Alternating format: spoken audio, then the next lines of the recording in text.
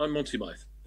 Welcome to this, the latest in this series from the European Society of Intensive Care Medicine, specifically relating to issues regarding the novel virus COVID-19. In this particular episode, we're going to be dealing with haemodynamic management in COVID-19 patients.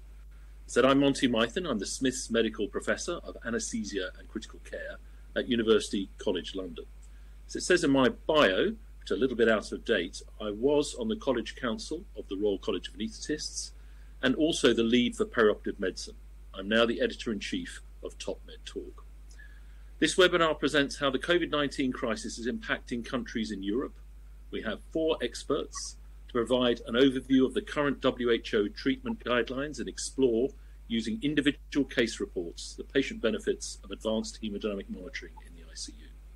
I'll briefly introduce our experts and then we'll start with an update from the various countries represented in Europe. So we have Professor Jacques Duranteau, who's Professor and Head of Anesthesiology and Intensive Care at Bicêtre University Hospital Paris and President of the Medical Committee of the Paris-Saclay University Hospitals. Next we have Antonio Messina. He's a researcher and senior consultant in intensive care at the unit of the Humanitas Research Hospital at Milan. His fields of interest include hemodynamic monitoring, heart-lung interaction, and perioperative medicine. Our final presenter is Dr. Manuel Ignacio Monge Garcia of the Intensive Care Unit, Hospital Universitario del SAS Jerez de la Frontera, Spain.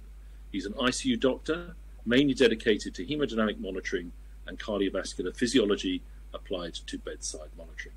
Apologies to all of my European colleagues for my terrible pronunciation, but I've given it my best shot. Now, with regards to the programme, we're going to start with the COVID situation in Europe from the point of view of getting an update from Italy, Spain, France, and then the UK. So we're going to start with Italy with a presentation from Antonio Messina. Antonio, over to you. Hello. Good evening, everybody. Thank you for hosting me. For me, of course, it's a pleasure to be here and to share my experience with my colleagues all over the world through this webinar. I'm a senior consultant in this tertiary hospital, the Humanitarian Research Hospital, which is in the north of Italy, and more specifically Lombardy. Lombardy as a region which has been particularly affected by COVID-19 outbreak, and basically we have seen exponential growth of these infections starting from the last week of February, and Italy has been locked down on 9 of March. Basically, Lombardy is a very dense region, so there's roughly 10 million of people living here, which is 15 or overall population, Italian population.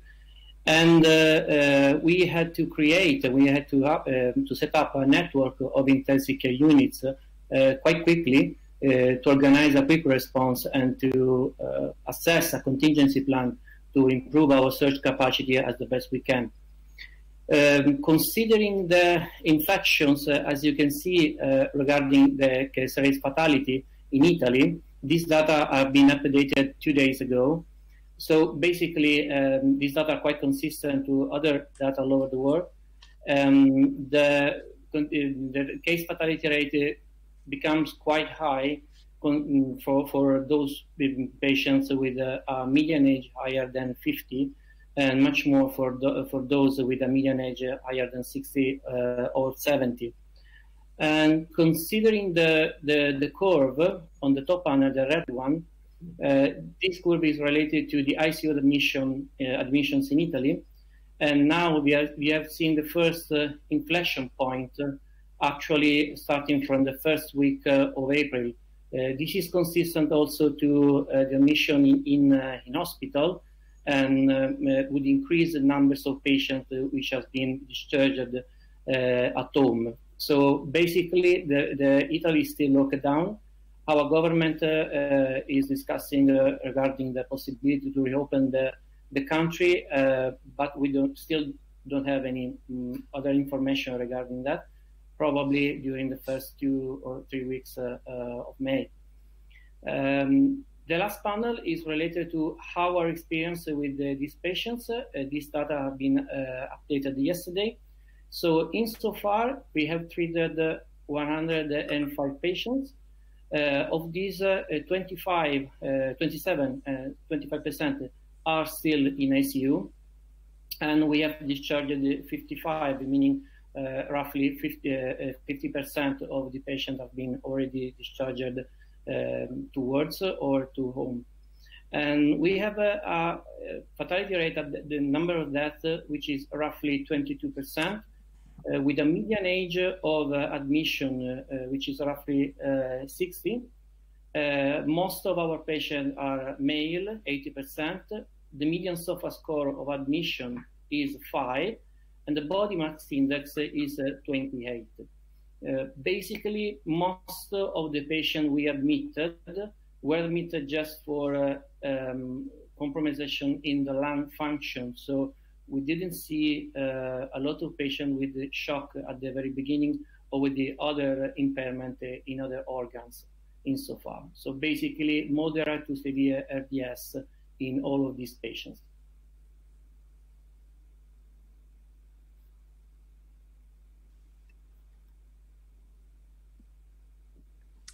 Thank you very much indeed for that excellent update. Now, if you have questions, please do save those for the end, because we're going to go through our sequence of presentations and then come back to that towards the end. So our next update is from Spain. Ignacio, hi, thank you very much. Welcome. Over to you for an update from Spain. Thank you, Monty. Spain fortunately shows a stabilization in the number of new cases of COVID-19 during the last week, with around 4,000 of new cases per day in the last days. We have around 200,000 of confirmed cases of COVID-19 infection so far. Unfortunately, the number of deaths is very high, more than 20,000 of deaths related to the COVID-19 infection. The positive news is the increasing number of recovered patients. So far, we have more than 80,000 of patients that have overcome this infection.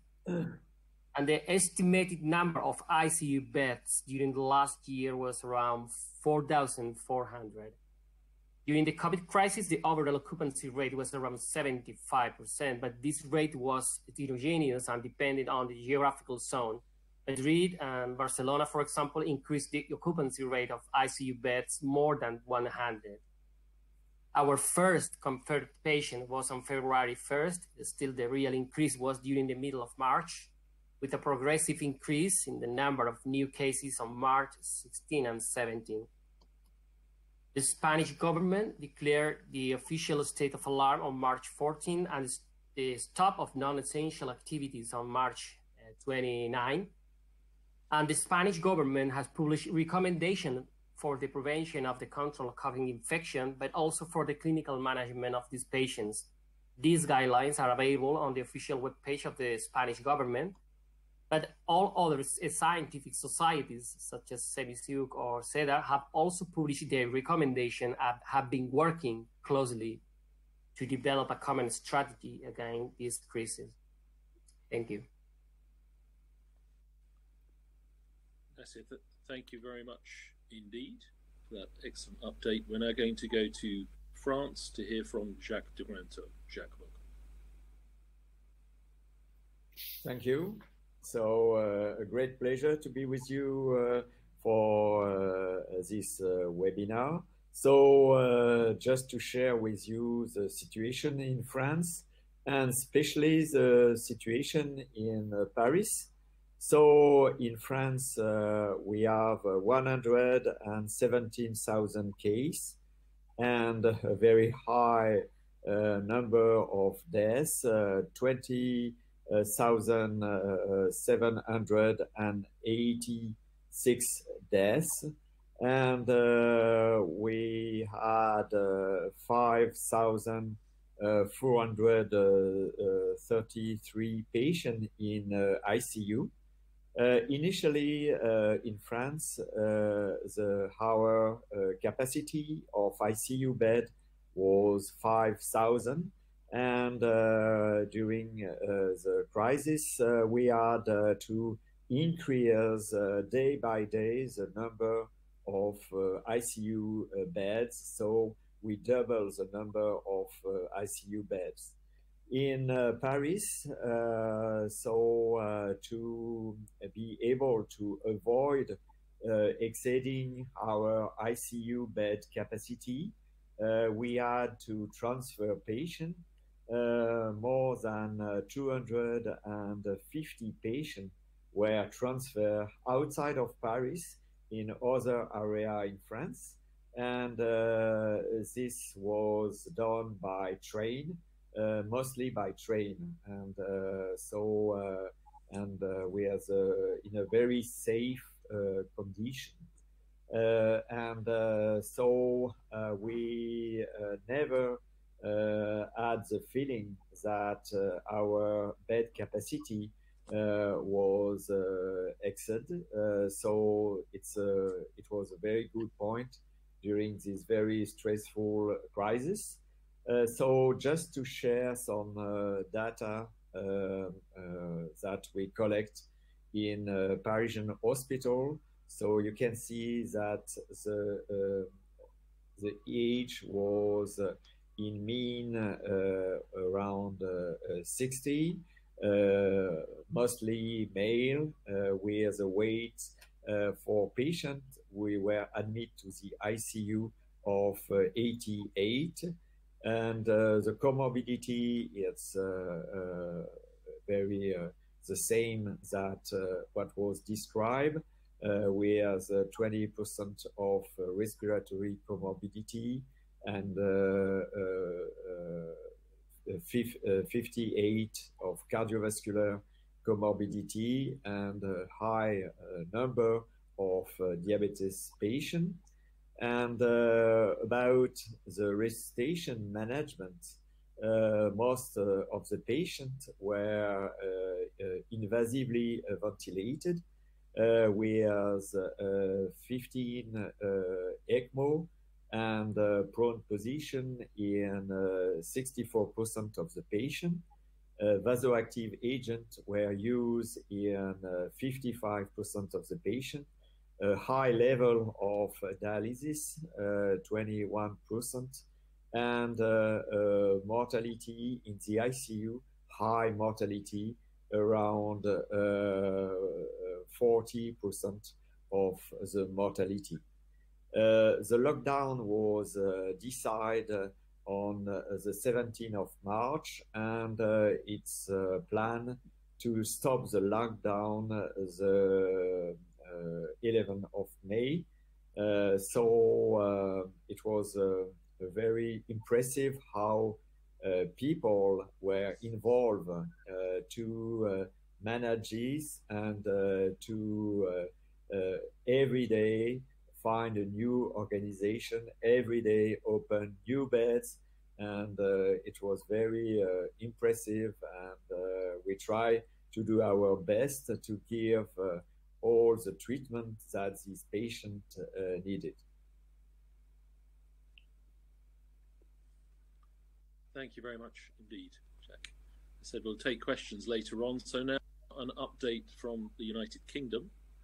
So you can see on the slide here that we've had over 130,000 cases tested positive for COVID in the United Kingdom so far. And our current figures, which can only be regarded as an estimate at the moment because of some of the reporting challenges with regards to community deaths, is over 18,000, very sadly. The hotspots, looking at the map on the right-hand side, London, for example, being our largest metropolitan area, is in the southeast of the country, which is where I work. And we seem to see one of the biggest early surges, but then some of the other hotspots around the country are, as you might expect, the more heavily populated areas. Our ICU bed capacity in the UK is one of the lowest in Europe, having around 6.5 to 7 beds per 100,000. So like many places, one of the initial challenges we had was a rapid increase in capacity, which within our National Health Service represented a massive team effort, both with regards to the reallocation of resources and the training up of other staff. You may also have heard that to give us surge capacity, The so-called Nightingale hospitals were built in convention centres sequentially across the country, starting in London. I think we could say the good news so far is we've had to use relatively little of that capacity by working together as a community. In London, for example, regular daily communication from our critical care leaders to ensure the fact that we maximise the use of the close to existing ICU bed stock before having to go to these out-of-hospital resources. Let's hope it stays that way. Patient zero, we think, was on the 31st of January. Our lockdown, very similar to those we've heard from our colleagues to the east of us in Europe, was on the 23rd of March, so a little bit later. It also seems as though our surge was coming a little bit later than our colleagues we've just heard from, so we could do a lot of preparation, relatively speaking, based on learning that we'd had from China and then Italy and so on through Europe. Political actions that we're taking sounds very similar to colleagues we've just heard from. We've gone for this so-called lockdown, including the schools and then the restaurants, bars, etc. We've actually had relatively limited testings. There's quite a lot of ongoing controversy in the UK as to whether this was a deliberate policy or not. It's been very much concentrated in hospital and close to the bedside. Still a debate about the use of masks outside of a hospital or even inside a hospital environment away from direct patient contact. And that may change in the next week or so. We've just been told that our lockdown period is probably going to extend for a considerable further period of time. Treatment pathways and best practice sharing, they've been led by our national societies and so-called royal colleges, but very much informed by the European and global community. With regards to national efforts and what are thought to be the most valuable actions, it seems as though we already had a so-called flattening of the curve. It's called different things in different countries prior to the lockdown as a result of a public health campaign that very much focused on hand washing in the first instance. That then followed by the so-called lockdown and social distancing. It does seem as though that has resulted in our new ICU capacity just about being able to cope, but it's uncertain if we'd be able to cope with a second surge. So let's hope it stays that way at the moment. So that's it from the UK update. We're now going to head straight into some so-called case presentations, and towards the back end, we'll do some Q&A. So we're now going to hear about hemodynamic management for COVID-19 patients, guidelines and recommendations from Antonio Messina, leading this particular section. Antonio, over to you. Thank you. Yes, thank you.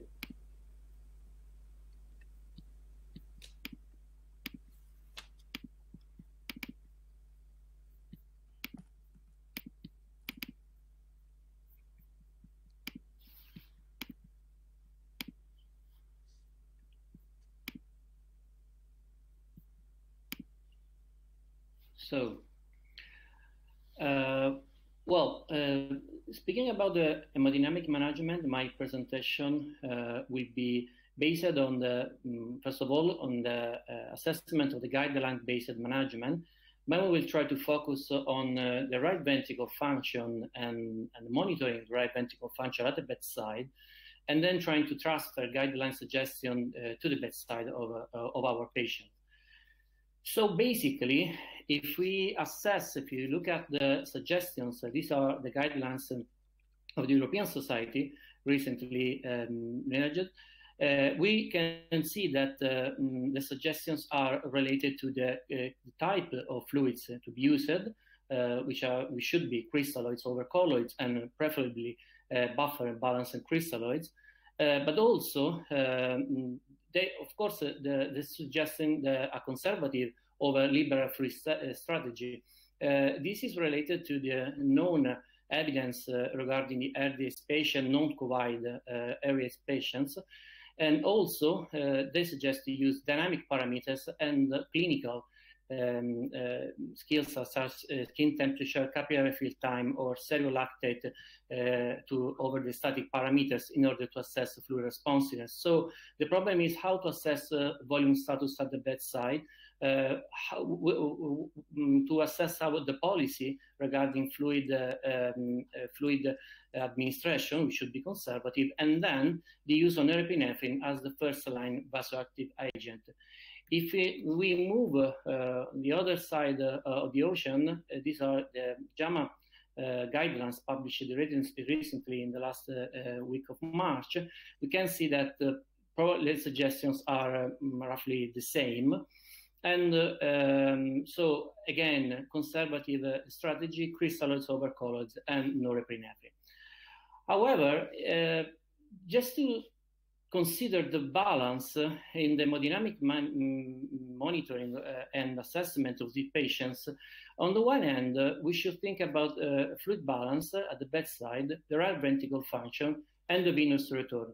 And just consider that most of these patients do not show signs of shock at the very beginning of the presentation of the disease, but are still hypovolemic when they are admitted in the emergency department, just because of prolonged febrile period at home. Roughly, patients are admitted, in my hospital after 5 to 7 days at home, tachypnea and diarrhea. So most of these patients are actually hypovolemic. On the other side, considering the overall afterload of the right ventricle, we should consider the respiratory compliance of the system and how we try to ventilate the patients, meaning the PEEP and the driving pressure applied, and also the oxygenation. Why? Because we know that the physiology of the right ventricle is quite complex, not still well understood, but basically is related to the fact that the right ventricle is not able to increase stroke volume after a sudden increase in its afterload. So basically, every time we increase the afterload in the right for the right ventricle, then the right ventricle responds, limiting the stroke volume and increasing the pressure inside. This is particularly true if we consider the U-shaped curves of the pulmonary vascular resistances. Basically, there is an important way of reducing the shunt within the lung, which is the hypoxemic vasoconstrictions. On the one hand, this is a balancing system, and the other hand, if we apply PEEP or just increase the volume into the lungs, we are going to increase also the afterload of the right ventricle. So basically, we need to find out which is the best way to balance these two forces for the right ventricle. Moreover, the effect of mechanical ventilation is much higher in those patients which are hypovolemic, as shown in this paper, the group of Michard in 15 years ago. The more the patient is hypovolemic, and the higher is the effect of mechanical ventilation. So before applying high level of PEEP or before applying mechanical ventilation, we should try to fix the balance between preload and afterload and try to fix hypovolemia. At the bedside, we suggest to use very simple markers of tissue dysoxia, just because these numbers should be very simple to achieve, very reproducible, and quite reliable. So, for example, the capillary fill time, the lactates level, the gap of CO2, meaning the difference between arterial and venous CO2, skin mottling, and the oxygen saturation, venous oxygen saturation. Why? Because if I think that the manipulation of cardiac output could be able to improve my tissue perfusion, then I will consider the hemodynamic monitoring as an instrument to allow me to assess which is the best cardiac output to my patient. So this implies that the hemodynamic monitoring should be considered as the second step after a very careful assessment of tissue dysoxia by means of clinical patterns. And how to perform fluid administration. These are still unpublished data, and they are retrieved for OR patients or surgical patients. But just to say that it's better to use a small amount of fluids, administered in a very few minutes For example, the minifit challenge, 100 mils over 1 minute, is able also to affect and to change the systolic arterial pressure, which would be also measured non-invasive. I'm not going to say that systolic arterial pressure and stroke volume are very closely linked together. For sure, the relationship is not linear. But when the increase in systolic pressure is quite high, higher than 10%, then the possibility that the patient is actually responding also to fluids is particularly high.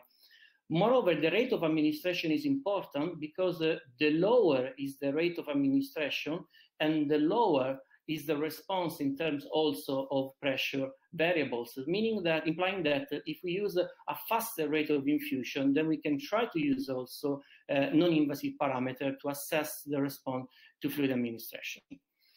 This is an expert opinion panel published in 2016, and basically the authors consider mandatory the use of PPV, the pulse pressure variation, and the echo as a hemodynamic monitoring or right ventricle function in our patients. And moreover, they had very few specific numbers, which are mostly related to the assessment of fluid balance in our patient. But they also suggest that conservative strategy, again, is beneficial for right ventricle support, but just after resolution of shock phase. So the resolution of shock phase is mandatory and should be performed before using right ventricle support. Why the PPV? So basically, the pulse pressure variation is created by the use of fixed mechanical breath into the patient. So the repetitive changes during mechanical ventilation.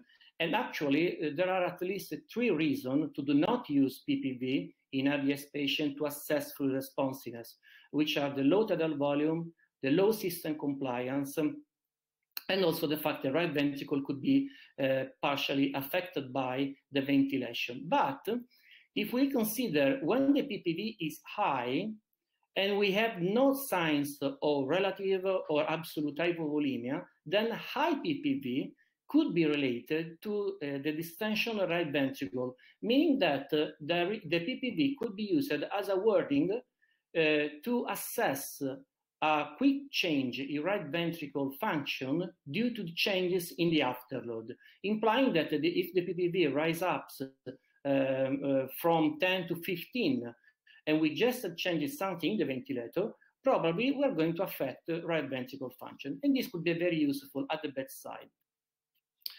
These are 2 areas patients from our population. And as you can see, the impairment of the parenchyma of the lung is not necessarily related to the compliance of the system. So maybe we can have a low compliance and higher PO2-VO2 ratio, or higher compliance and lower PO2-VO2 ratio, implying that setting PEEP in this patient could be very challenging, especially at the beginning of the disease. And we need to be very careful in applying PEEP without monitoring right ventricle function. Looking at the data at the admission of this subgroup of patients, the first 40 patients admitted to our ICU, as you can see, the total compliance is roughly 40, which is quite in between the H and L phenotypes described recently by the group of Professor Gattinoni. And the PO2-VO2 ratio was about 140, meaning moderate ARDS, but the applied PEEP was quite high, 13, implying that some patients had 16 or 15 of PEEP and some other 8 to 10. This was also related to a normal mean arterial pressure and a normal lactate level. So, as I said before, most of these patients actually are not in shock once admitted in the ICU. So, basically, trying to transfer guidelines into clinical patterns, I'd say that Hemodynamic monitoring should be useful using dynamic indexes, for example, as PPV, but also to use some other tests, like functional hemodynamic tests. I'm going to explain how and why. And the echocardiography for monitoring right ventricle function. Just think about that the risk of pulmonary embolism in this patient could be quite high, as recently described in other papers. And we can also assess the inferior vena cava collapsibility, which again is limited as monitoring of fluid responsiveness, but could be useful to assess quickly the possible for patient to be respond to fluid administration. What is a functional hemodynamic test? So basically, a functional hemodynamic test is a challenge to the system, to the cardiovascular system, which is able to affect, to change the response in responders and non-responders in a different way, to a different extent. There are at least 3 functional hemodynamic tests which has been already validated in early patients and in patients with the low pulmonary compliance, which are the passive leg raising, which you know is a postural change, and an auto fluid challenge, the end spiritual occlusion test, and the mini fluid challenge. The end spiritual occlusion test is a test which is performed by hold the expiration for a while, 15 to 30 seconds, and see what happens at the stroke volume. And the mini fluid challenge is a quick infusion of a small amount of fluid, usually 100 ml of fluids over 1 minute. To consider how the patient is going to respond to this test, just think about that the cutoff used to assess fluid responsiveness after these tests are quite small, meaning 5% of change in stroke volume. That's the reason why, as first, we need a continuous hemodynamic monitoring to assess the changes in stroke volume after these tests. We can also use the echocardiography, but it's much more complicated. But also we require a precise technique of measurement of stroke volume because of these small changes in the stroke volume. Moreover, some of these tests has intrinsic limitation, for example, the passive genase in trauma patients, or patients with abdominal hypertension. And the end spiritual occlusion test is less useful in patients retaining to some extent spontaneous breathing activity or non-intubated patients. Again, these are data from our patient during the first week. And as you can see, 1/3 of our patients received norepinephrine, but the rate of infusion it was quite small, 0.15, probably much more related to the sedation needed to keep these patients mechanically ventilated. And the mean arterial pressure and the heart rate, again, quite normal, and lactate as well, with a low rate of renal replacement therapy, but during the first week, then the rate after the first week was higher. And we also with the help of our cardiologist in our hospital, we try to assess the echocardiography at the bedside, because most of our patients had some kind of increase in troponin level. This change in troponin, even if quite small, were attributed to COVID infection. So this patient had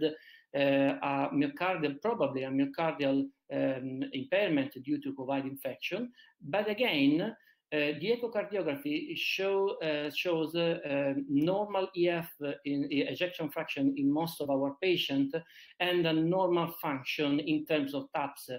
However, some of these patients showed some kind of dilation of right ventricle function, even if the TAPS was quite normal. So, considering an overview of hemodynamic monitoring, just start with a clinical examination. Why? Because For example, we had to increase of fivefold the number of level 2 and level 3 beds in our ICU and in our wards, implying that the mean expertise of nurses and physicians at the bedside was different. So we need to give them very precise, very reliable, very simple information at the bedside. Because, for example, we during the day we still have 4 shifts of 6 hours, implying 4 changes of physicians and nurses every day. So the clinical examination using the capillary fill time, lactates, and skin motting and saturation venous saturation is very important and must be done every time it is possible. Then PEEP optimization of volemia should be considered as part of the same problem. So when we try to assess and to use the best PEEP, then consider the volemia of the patient. So do not try to use high level of PEEP in patients which are actually hypovolemic, even if they are not in shock. And echo hemodynamic monitoring to have a quick look the right ventricle function, consider the dilation of the right ventricle function and the taps as quick markers of assessment of right ventricle function, and then numbers such as PPV or the extravascular lung water index, which could be quite useful to track the changes in our fluid balance if we would like to be conservative as suggested. But if you have a new onset of hypotension, just because these patients are quite stable in terms of hemodynamics, a new onset of hypotension should be quite quickly addressed because even using the echo hemodynamic monitoring. If we found a new onset of hypotension and the right ventricle dilated, then we should exclude the presence of pulmonary embolism in our patient. But just think about also the possibility of the development of a septic shock due to hospital-acquired new infection, not related to COVID infection. And for example, the median rate of ICU stay of our patient is about 10, 11, 12 days. So it's quite possible that the patient developed a different kind of infection after the COVID. And these are my take-home messages. So COVID management is based on the same principle used for non-COVID AIDS patients. The hemodynamic management should start after the clinical examination, and patients are frequently hypovolemic at admission, so please consider the possibility of manage hypovolemia before applying PEEP. Tolerate zero fluid balance until the management of PEEP and ventricle function is not defined, and then target negative fluid balance, implying fluid restriction over days. Had bedside echocardiography to use it, also basic hemodynamic monitoring using the PPV to assess right ventricle function over days. More complex hemodynamic monitoring could be used, but just for selected patients. And pay attention to other hospital-acquired infection and to pulmonary embolism as well. Thank you very much. Thank you very much indeed, Antonio. The next section we're going to be switching to 2 case presentations. The first one is going to come from Jacques Duranteau, and these are going to be case reports using advanced hemodynamic monitoring to aid in the resuscitation of the patients. Jacques. Thank you, Monty. So just to share with you this clinical case that we had, and it was when we had a very high flow of patients in the ICU. So it's 62 years old man with a BMI of 32, hypertension and diabetes. And so it's at this time we were at day 5 of the ICU admission, and the patient was ventilated with volume assist control ventilation at 6 ml per kilogram with a PEP of 10 and a FiO2 of 100%. With a low respiratory compliance, it was 30, and the patient was sedated with midazolam and with Diprivan, and this patient had a neuromuscular blocking agent. And you can see that the percentage of lesion was more than 50%. So to monitor this patient, we use a monitor considering area under the curve to give an evaluation of cardiac index. So, we use the arterial catheter because it was quick and easy. We observe a mid-arterial pressure of 71. This was without any vasopressive drugs, with an heart rate of 99. The cardiac index was equal to 3.2, with a stroke volume index of 32. The PPV was equal to 5%, with a stroke variation was equal to 4. With this monitor, we have an index of prediction of hypotension, and it's when we have more than 80%, it's that we will have to face to an hypotension in the future 15 minutes. So it was at this time 41%. The CVP was equal to 9. The PO2 was 66, so a very low PO2 FiO2 ratio, with a central saturation of 79% and a PVO2 of 51 millimeters of mercury. The lactate was increasing 2.9. And at this time, the patient was in a supine position. So we perform an echography, but the window was not very good, but we exclude any right ventricular failure. So,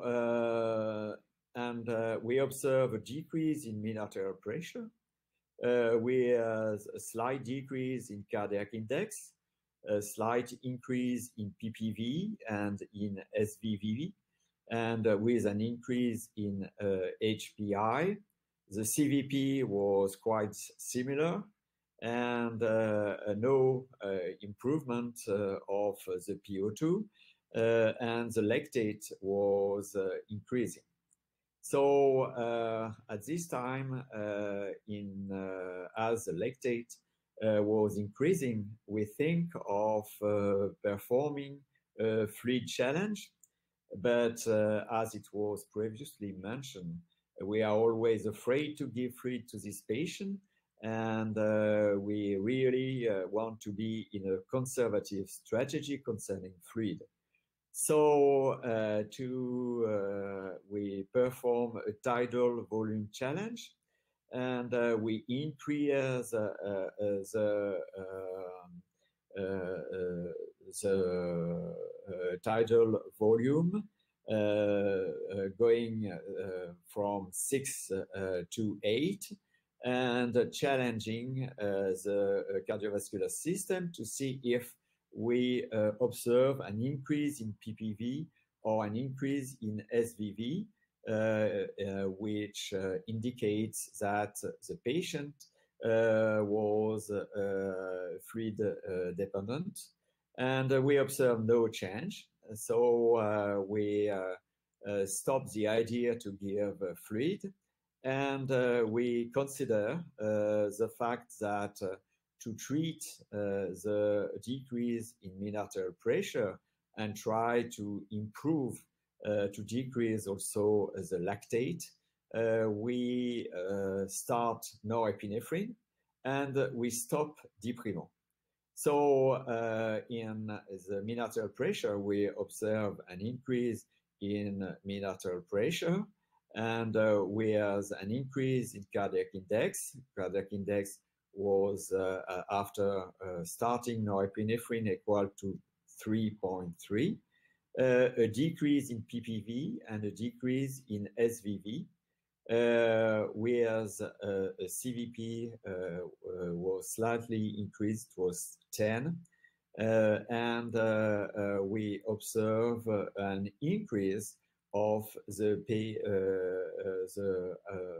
PRO2 because it's increased to 95 millimeters of mercury. So nice increase in PaO2, and the PVO2 increase also, but a slight increase, 5 millimeters of mercury, and the lactate was the same.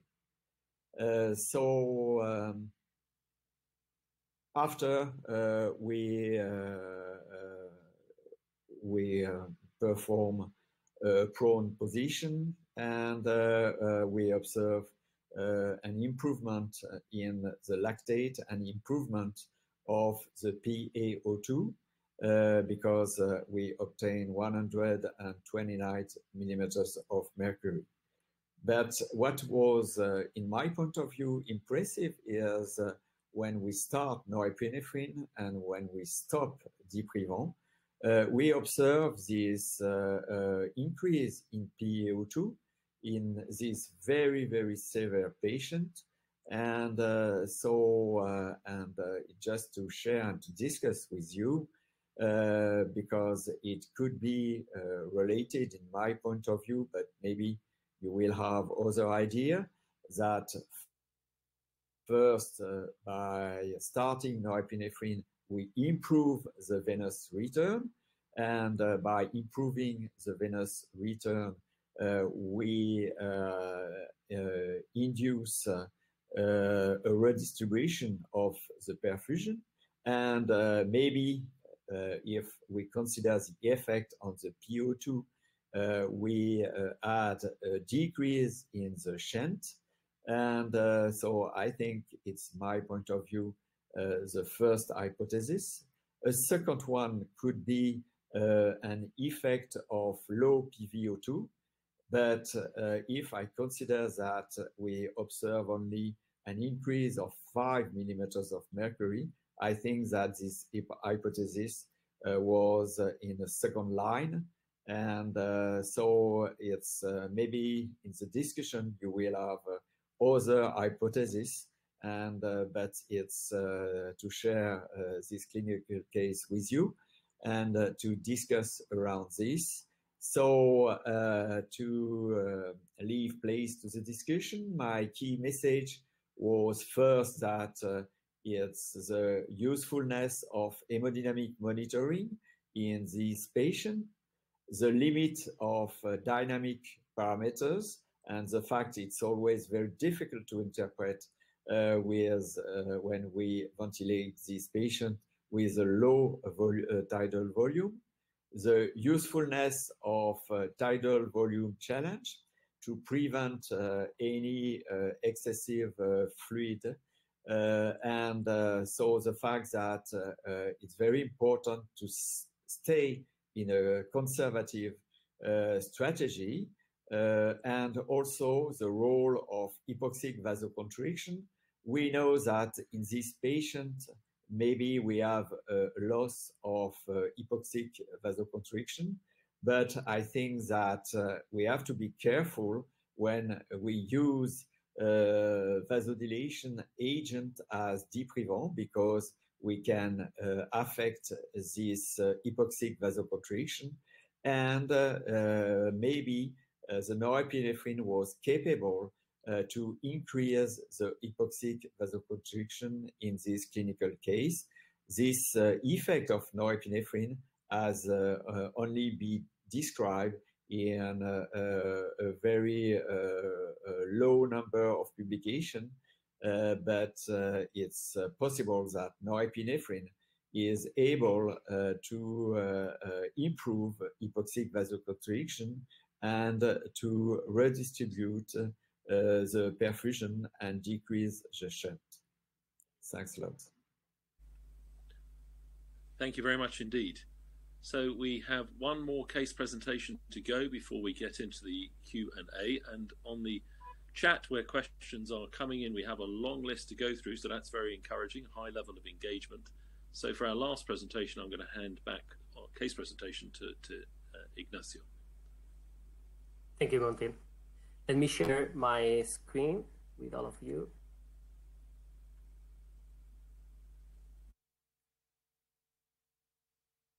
Okay.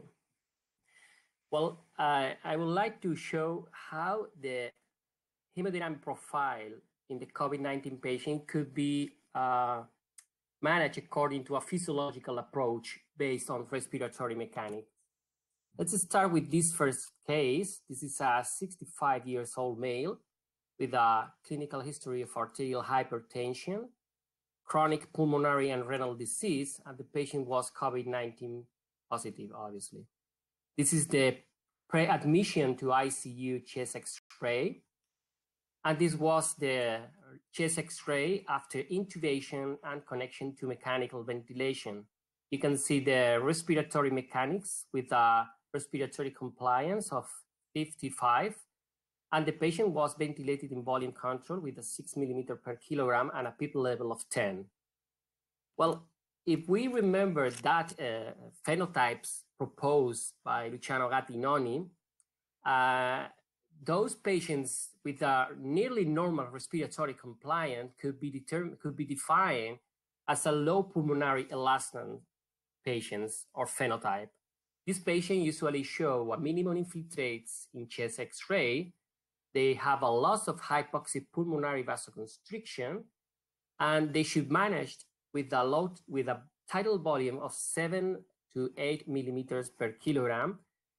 PEEP level slightly lower than that we used for the ARDS patient, and prone position should be used only as a rescue maneuver. Well, what will be the hemodynamic profile according to these respiratory mechanics? Well, when we have a normal respiratory or nearly normal respiratory compliance, we can find an increased transmission of the airway pressure to pleural pressure that will affect mainly to the right ventricular preload. The higher impact will be on the right ventricular preload. Due to the loss of hypoxic pulmonary vasoconstriction, we can find normal pulmonary artery pressure. And the effects of PEEP, pump position, and line recruitment maneuvers will mainly affect right ventricular preload due to this high or enhanced transmission of the airway pressure to the pleural pressure. Moreover, the prone position may decrease cardiac output because of an increase in intra-abdominal pressure and the collapse of the inferior vena cava. Therefore, the oxygenation that we can find with the prone position could be due to a better redistribution of the flow. And what could be the hemodynamic strategy in these patients with a nearly normal respiratory compliance, or as the Luciano Gattinoni defined as a low pulmonary elastance? The first thing we should remember that we should ensure an adequate right ventricular preload, and our fluid strategy should be focused to avoid the development of lung edema. But we should be very careful about the use of a very restrictive fluid strategy because those patients are very sensitive to changes in right ventricular preload. Due to the normal respiratory compliance, and because we are using tidal volumes between 7 and 80 millimeters of mercury, the use of pulse pressure variation and stroke volume variation could be helpful to guide the fluid therapy. Now, let's consider the second case. This is a 52-year-old male with a clinical history of arterial hypertension and diabetes. It was also positive to COVID-19 infection. This is the chest X-ray before ICU admission. It was after ICU admission, and this is the chest X-ray after intubation and connection to mechanical ventilation with a volume control mode, 6 millimeter per kilogram, and PEEP level of 12 centimeters of water. The respiratory mechanics for this patient was a respiratory compliance lower than the previous case with a 30 centimeters of water. And if we remember the definition of the other phenotype, according to the respiratory mechanics, this patient could be defined as a high pulmonary elastance phenotype. Those patients have a low respiratory compliance. They have a wide chest X-ray because the lungs are wet, and they are our usual ARDS patients, and they should be managed with low tidal volume, higher PEEP levels, and the use of proposition. What will be the hemodynamic profile according to these respiratory mechanics? Well, in this case, because we have a very low respiratory compliance, with the airway pressure will increase the transpulmonary pressure, and that will affect mainly to the right ventricular afterload. Then it is common to see high pulmonary arteries, and the impact of PEEP, proposition, and large recruitment maneuvers will depend on the pulmonary recruitability. Moreover, prompt position may increase cardiac output if we are able to decrease the pulmonary vascular resistance with the prompt position. And the oxygenation will improve because of a pulmonary recruitment, it's also to a redistribution, but we will see also a pulmonary recruitment. The hemodynamic strategy in this case will be different. We should minimize the impact of right ventricular function, decreasing right ventricular afterload. Our fluid strategy should be focused to reduce lung edema. The help of the pulmonary vasodilators could be useful in this case to reduce the high right ventricular afterload, high pulmonary artery pressures. And we should be aware of the false negative with the pulse pressure variation and stroke volume variation, as our previous speakers said, because of the low tidal volume, low respiratory compliance, but also the false positive case due to the right ventricular dysfunction. Thank you.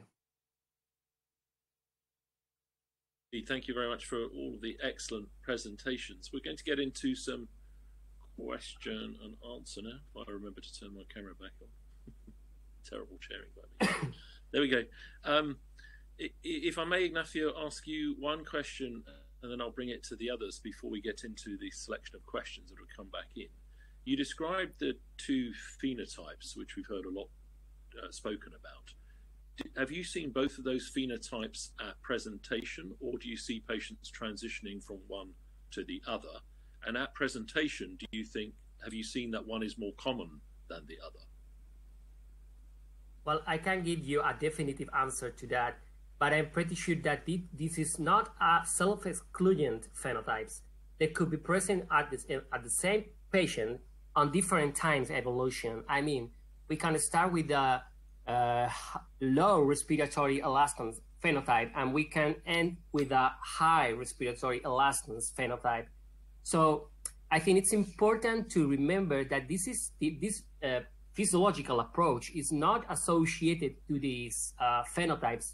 Indeed, it's a physiological rationale of what will be the hemodynamic profiles according to respiratory mechanics, but not only for this COVID-19 patient, but also for all patients indeed. So I think it's important to remember that these phenotypes or this respiratory mechanics profile could be present at the same patient with different time evolution. We have a not large experience as our Italian colleagues, but we found both types of patients at the beginning, but they usually develop the high elastance pulmonary phenotype at the end. Could I ask the other two presenters to both comment on that as well, on the phenotype from their position? Jacques, would you like to go first? Yes. I think that really it's possible to have transition between one phenotype to the other, and it could be very dependent from one day to another day. So really, for me, it's a dynamic process. and depending on if the patient get more severe or not, and depending on the compliance. So really, we have, for me, it's we have always to test for example, the response, the hemodynamic response, and we have to do this day by day. Antonio, on the phenotypes. I agree. I mean, as shown, we have seen patients with medium compliance, which was actually in between. My suggestion is to do not apply necessary high level of PEEP if the CT scan is very bad. I mean, not just trying to use high level of PEEP because the impairment of the lung is very high, because we have seen different responses in terms of oxygenation and hemodynamics with similar patterns of CT scan. So also the response to the prone position is quite unusual sometimes. So just be careful and just apply a step-by-step approach, both for hemodynamics and for ventilation. So before I go to the questions, Antonio, and I'll just ask you this in the interest of time. If you didn't know it was COVID-19 and it was just business as usual, do you actually do anything different to a normal day on the intensive care unit from the point of view of the hemodynamic resuscitation? Well, I think that these kinds of patients are very, very challenging in terms of hemodynamic assessment. I would suggest to use more small and repetitive and fast fluid boluses instead of continuous infusion. I mean, we need to assess the hemodynamics much more frequently as compared to other patients. And so probably the fluid challenge is the key to avoid overload and to avoid the risk of overload day by day. So avoid the continuous infusion and just use very quick amount of fluids administered day by day. So I'll take the questions sequentially now through our contributors, but if anyone feels that they'd like to dive in with a question, if you just show me your hand so I can divert to you. So the first question is about the possible choice between vasopressin as a first-line vasopressor compared to norepinephrine, particularly with emphasis with regards to its effect on pulmonary vasoconstriction. Jacques, would you like to have that one first? Yes, Any views on vasopressin? Yes, because I think that, and it's why it's very important to monitor our patient, because I think that by using vasopressor, we are able to decrease the quantity of liquids that we have to give to this patient. But also, we have to be very cautious because at what point we can have hypovolemia, and we can miss hypovolemia by a conservative strategy, by given vasopressor, and after 1-2 days, we can go too far, and it's important to test if the patient, for example, is preload dependent. And I'm completely agree that by performing a small fluid challenge, it's a good way to be sure that we don't miss hypovolemia.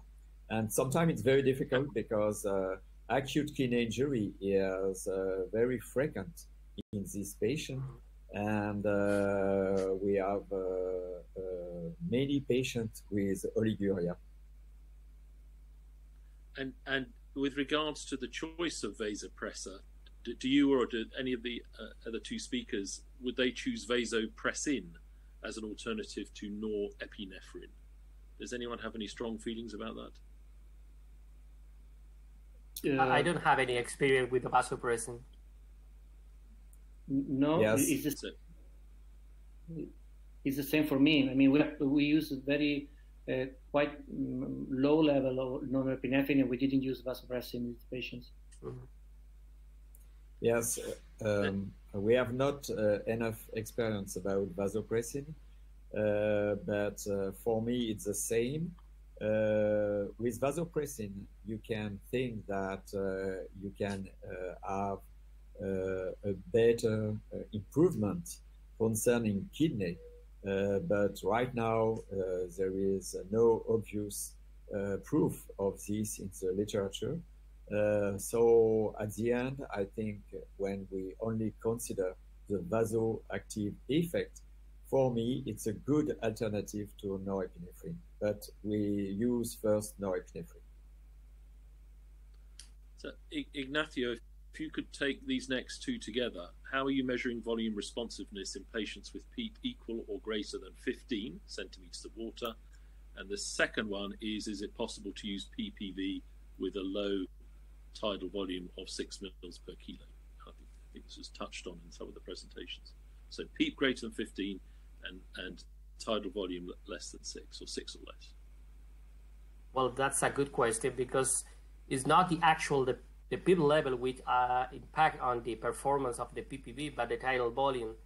So if I'm using a PEEP level of 15 centimeters of water, I should consider about the tidal volume. If the tidal volume is lower than 80 millimeters of kilogram, we should be careful about the use of the stroke volume variation or pulse pressure variation because of the false negative cases, because of this, as Antonio explained in his presentation, that there could be a false negative. Regarding in patients with a low tidal volume, we have a lot of other parameters. For example, a tidal volume challenge. We can use the passively raising. Even in patients in prone position, we can change the position of the patient with the head down, and we can check the change in the cardiac index in patients in prone position.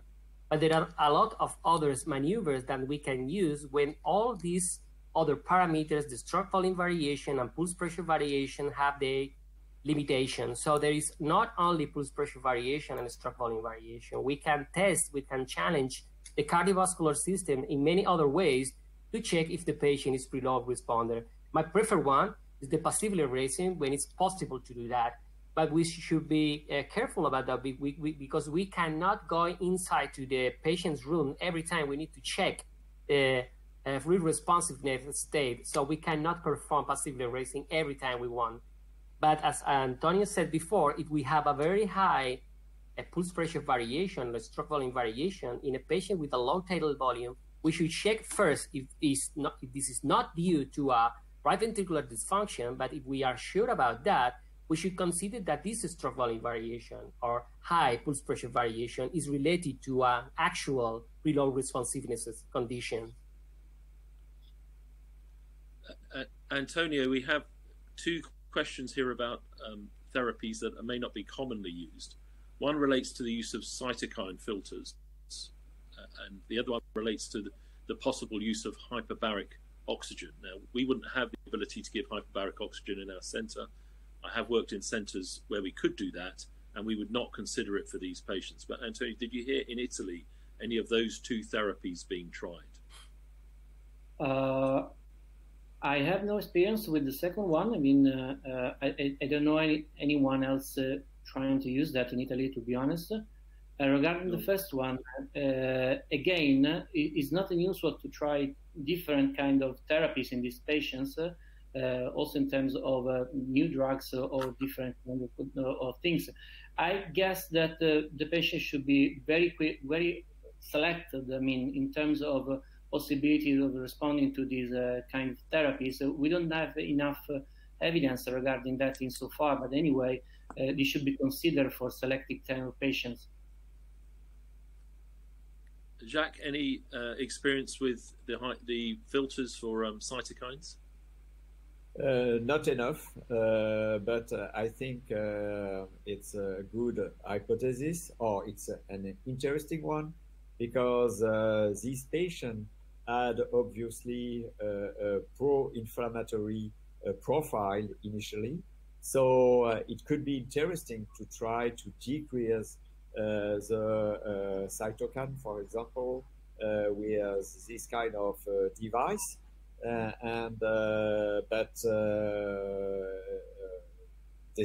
It's a good, maybe a good strategy, but it will be interesting to have a proof of this. And about the hypobaric oxygenation. I have no idea about this. There is some hypothesis of the fact that COVID could affect the affinity of oxygen for hemoglobin.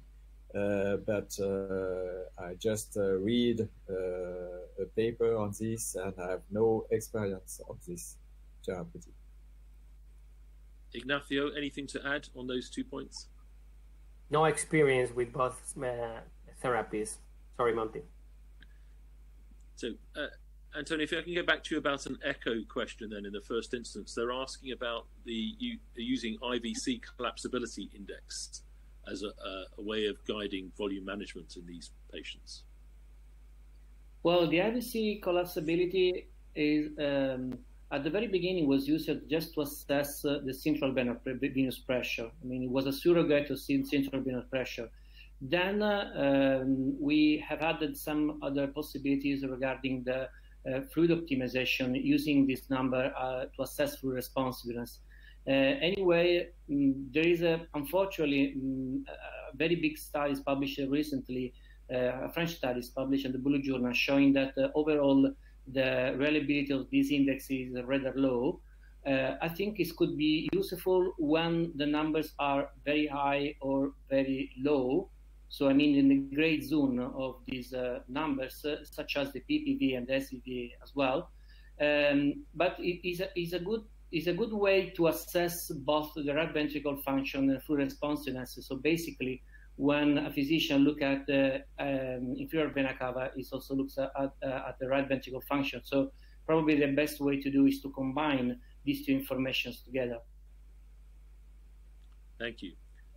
Jacques, the challenging issue with regards to possible thromboembolisms and the use of full anticoagulation in these patients. Now, the question really relates here that if you had no evidence, objective evidence of thrombosis peripherally, and you had no confirmatory evidence of pulmonary embolism, but you did have evidence of right ventricular dysfunction combined with a large AA gradient, were you or are you giving full anticoagulation to those patients?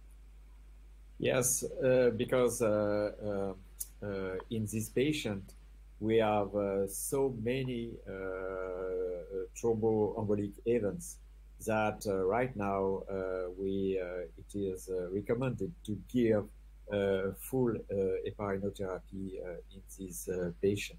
And even with full heparinotherapy, we had very severe pulmonary embolism. So it's very impressive. And I think it's a good recommendation to start as quickly as possible full heparinization in this patient. Even without confirmation with a CTPA, you would do it on speculation because exactly. of the clinical study. Exactly. Yes. Ignacio, comments on anticoagulation? Well, no, not exactly, because our experience is that in some patients we found a pulmonary embolism in COVID patients, but though this pulmonary embolism is not affected to the main pulmonary arteries, only to the lower arteries.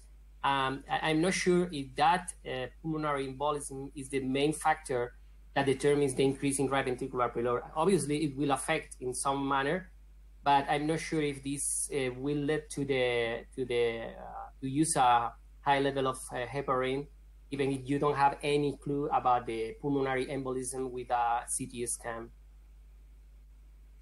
Antonio, anticoagulation? Yeah, I do agree with Ignacio. We don't use routinely fully anticoagulation. I mean, high levels of heparin. We just use a higher dose of prophylactic heparin in these patients, unless we don't have the evidence of clinically and relevant pulmonary embolism.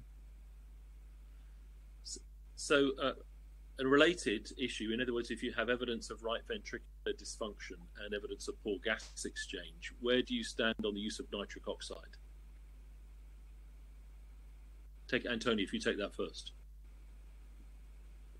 Sorry, I lost the question.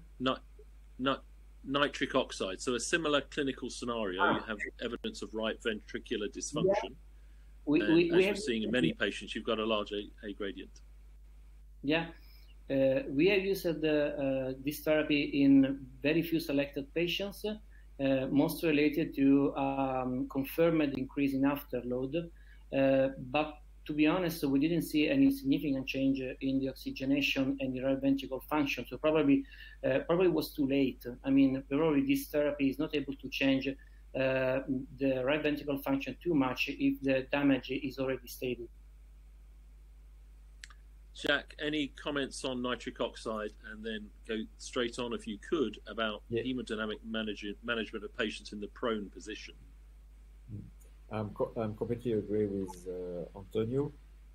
We try it, but when we have right ventricular failure, most of the time it's too late, and results are very small and disappointed with nitric oxide in this case. And hemodynamic management of the patients in the prone position, do you use the same algorithms? Anything different because they're prone? Yes, we use the same, and we try to be very careful about the position to prevent any compartmental syndrome. I think it's important to repeat this because it could induce a decrease in venous return, and we have to be very cautious about this. Ignacio, did you see any patients with sudden cardiac collapse? And the question here relates to, if you did, do you think it might in any way have been related to propofol infusion syndrome? Well, we haven't seen any patient with a sudden collapse. Our patient usually develop a slowly state with a circulatory failure, first with a respiratory failure, but we haven't seen any case with a sudden cardiovascular collapse. But even those cases, we should start thinking about the pulmonary embolism, for example. I think it will be first to define if this patient has a pulmonary embolism or not before thinking about that syndrome. Ignacio, do you use the tidal volume challenge in your patients? And if you do, no. Do you worry at all about? No, okay. So Antonio, in using the tidal. Sorry, go on, Ignacio. No problem.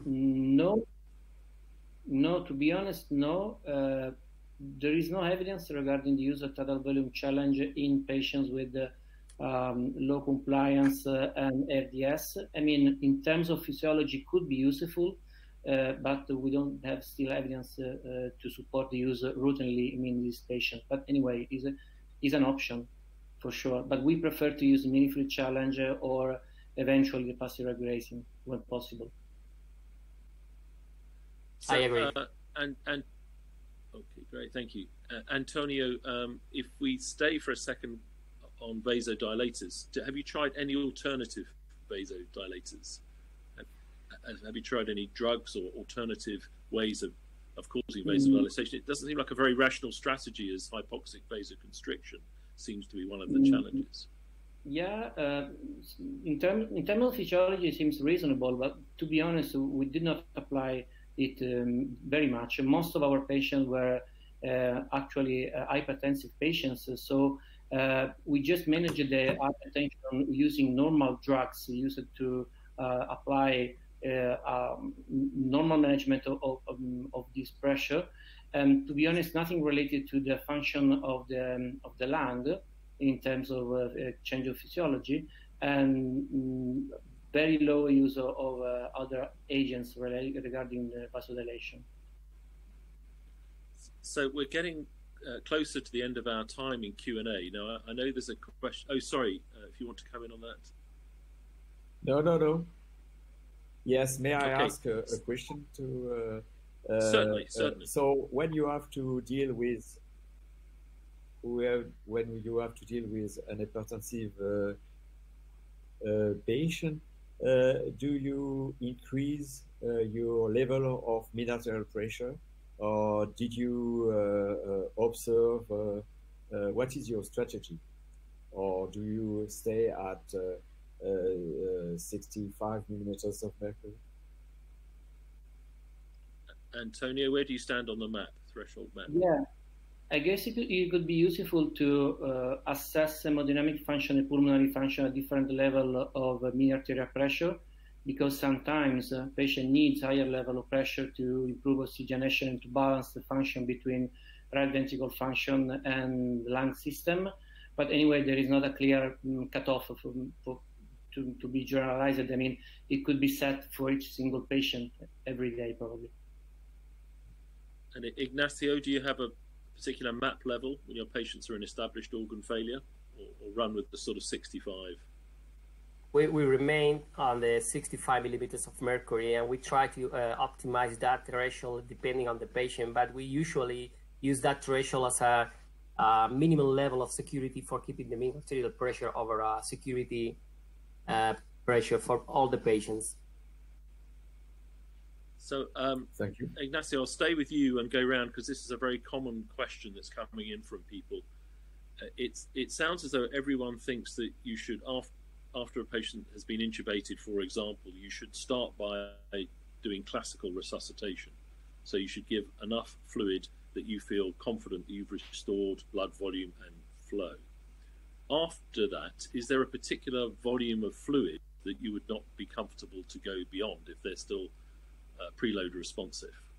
Because there's this balance between the sort of conservative message and the fact that they're often quite unwell and dehydrated and sick for a while before they come to hospital. So how do you balance that sort of message of conservative with resuscitating?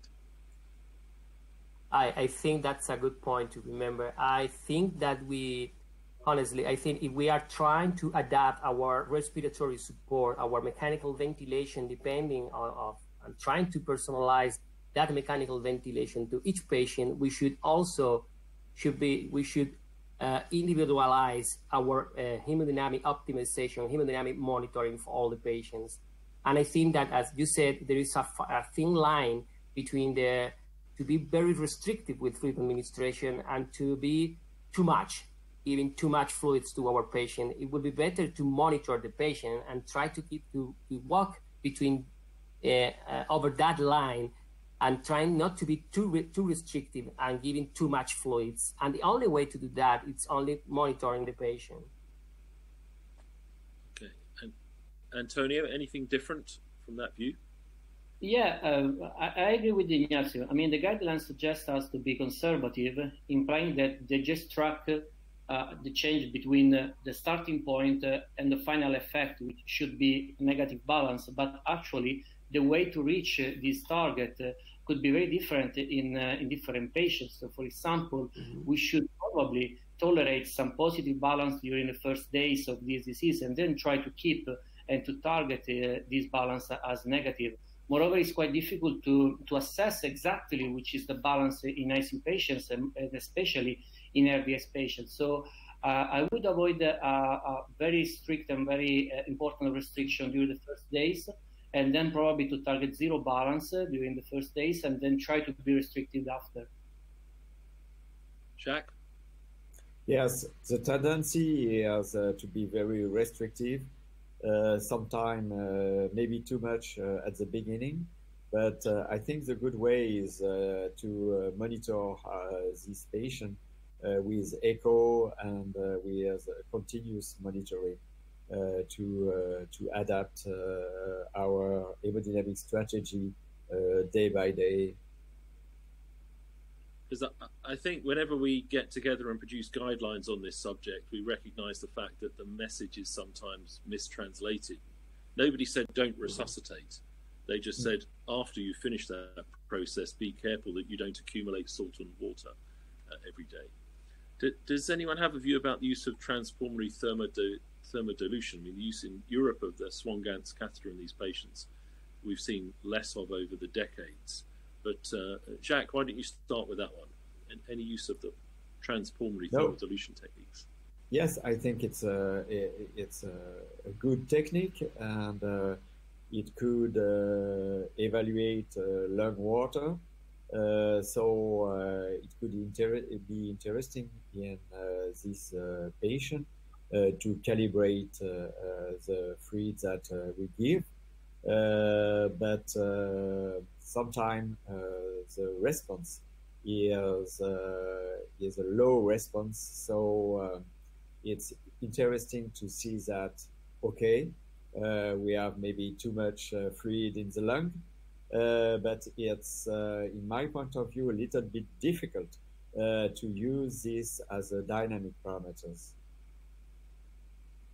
And Jacques, where do you stand bundling in with that? It seems as though we've taken our eye off just looking at the straightforward CVP, the central venous pressure, which sometimes can be very high, which is relevant to acute kidney injury, for example. Yes. Where do you stand on the CVP? The CVP is, in this patient, it could be a very good tool because when we consider that it's possible to have a right ventricular failure, it's a good parameters to guide fluid or to guide if we have to give inotrope. It's a good way to a good tool to use.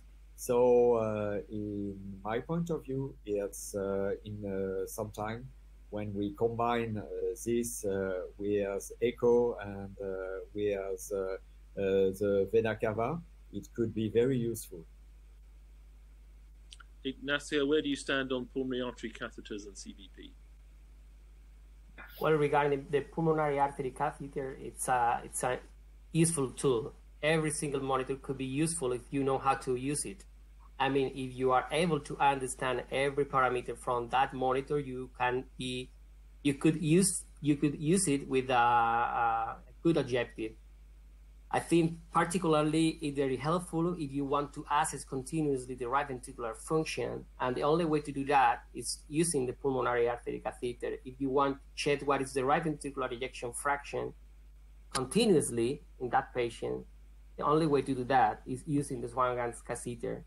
Regarding the CVP, a good friend of mine will say the CVP, the high CVP will be always pathological. I mean, very high, you know what I'm talking about. The high level of CVP will be always an alarm, and we should do something about the high CVP. We should check if the patient has a right ventricular dysfunction, if the patient has an increased intra-abdominal pressure, if the patient has hypervolemia, or even if the patient has a pneumothorax, for example. All those conditions will affect to the venous return. Even the therapeutic intervention will be absolutely different, but always a high CVP is a signal alarm in a patient. So from my point of view, the CVP is an interesting parameter, and it should be monitored only for checking the interaction between the right ventricle with the venous return. Antonio, last comments on CVP and pulmonary artery catheters? Yeah, I do agree with both of my colleagues. To be honest, we all know that no hemodynamic monitoring by itself is going to change the outcome of our patient just because we use that. But it's most related to the way we use the numbers we achieve. To be honest, during our hot days, during the first weeks of March, we didn't have enough time to use the pulmonary artery catheter in our patients just because we have admitted a lot of patients during the same day, and we have to select the patient. We have also to select hemodynamic monitoring. So for sure, it could be useful. But probably most of the numbers we have with the other less invasive monitorings could be useful as well. And regarding CVP, I perfectly agree with Ignacio.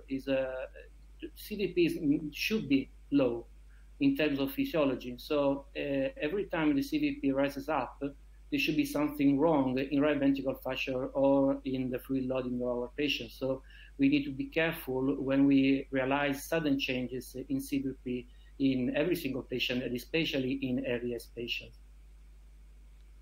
Now, we've also got a question coming there about the de-resuscitation phase. So a lot of what's been written in recent years, whatever you call it, whether it's salvage optimization, stabilization, or the ROSE acronym, at the back end of it, when the patient is getting better, there's the concept of de-resuscitation or de-escalation.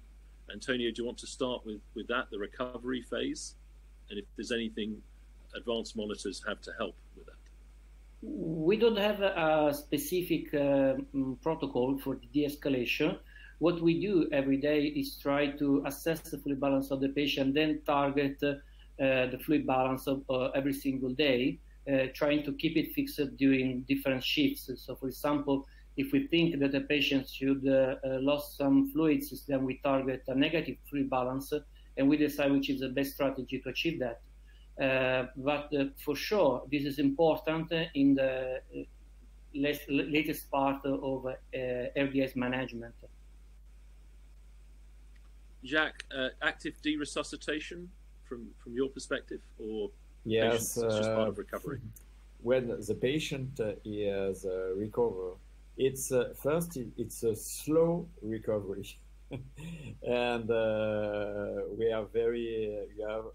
have to be very cautious because as there is a very high risk of pulmonary embolism at every time we can have to restart resuscitation, or we observe when we hope to be on the good way, we observe some new aggravation in this patient. So it's a very slow process in this disease, and we have to be very careful about not going too fast. Ignacio, do you actively de-resuscitate? Not actually. Well, I think that what we call de-escalation or active de-escalation is actually when the patient is recovering and we are doing the right thing. I mean, if we are decreasing norepinephrine, if we are decreasing sedatives because we want to keep the patients awake, it's when we are doing the right things. But we don't have any active intervention for doing that. Only it's a consequence of doing the right things. But I think it's important that not during the initial stages, but after those days when the patient is recovering, at least we should try always to keep lower the sedation of level, because that's an important key. We should try to avoid the use of neuromuscular blockade if the patient doesn't require that therapeutic strategy, and we should always to reduce the norepinephrine level. So that's actually not a de-escalation strategy. It's only a way to do the right things on that patient. So there's a number of questions I'm going to bundle together because we're running out of time. The so-called cytokine storm that some people have seen, and where you stand on the possible use of steroids. Now, we know what the evidence base is with regards to steroids in what we've traditionally called ARDS or sepsis. But where do you stand on if you see a cytokine storm, do you or don't you use steroids, or only in the context of a trial? Ignacio, go first, and then we'll go around the block. Well, have you seen the cytokine storms, and where do you stand on steroids? We don't have experience with that, or we don't have to define that cytokine storm in our patient. We measure in some patients the interleukin-6, but we don't usually measure that level of cytokines in all the patients. We don't recommend to use the steroids in all patients. We only use the steroids as a therapeutic intervention in patients with septic shock, in which the vasopressin is very high, and probably and we also use the steroids at the late stages of ARDS, when the lung is very stiffer, it's quite difficult to ventilate. But we do not use the steroids as a measure for to counteract the cytokine storm. Because, Antonio, there were reports early on of a subset of patients getting secondary extreme hyperpyrexias and what looked like a cytokine storm, even if cytokines weren't being measured, particularly in a younger group of patients. Did you see that? Yeah, I mean, some of patients actually have hyperpyrexia for long days. This would be very challenging in managing, also because sometimes it can mask something different rather than a COVID infection after the first 2 weeks of ICU admission. I agree with Ignazio. I mean, the history of inflammation ICU patients is quite long. In the past, we have a lot of interesting physiological studies with a very physiological purpose, which has been challenged by control randomized trial after. So we need to be very careful in managing the inflammation in this patient. There are actually a lot of randomized control trials still ongoing, using, for example, dexamethasone as strategy. I think there is not still evidence to support the broad use of steroids. We don't know probably anything regarding the timing of use of these drugs and the dose. So we need to be careful. For sure, some patients in some patients could be useful, but again, I would be more careful in using these drugs so far. Jacques, final comments on this subject area? Yes, there is an ongoing trial trying to control or to manage this inflammatory state. So really in the team, we are waiting for the result of this trial, because I really don't know what we have to do concerning this hit of inflammation. Concerning steroid, I'm okay with Antonio. We consider that there is not enough proof of the usefulness of steroid, and we don't give steroid.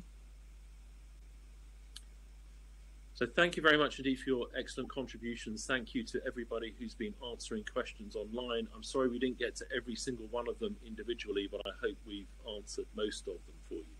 Thank you again to the European Society of Intensive Care Medicine for putting this on. I'm just getting a flash up there. I can see we're looking forward to seeing you in Madrid on the 10th to the 14th of October 2020.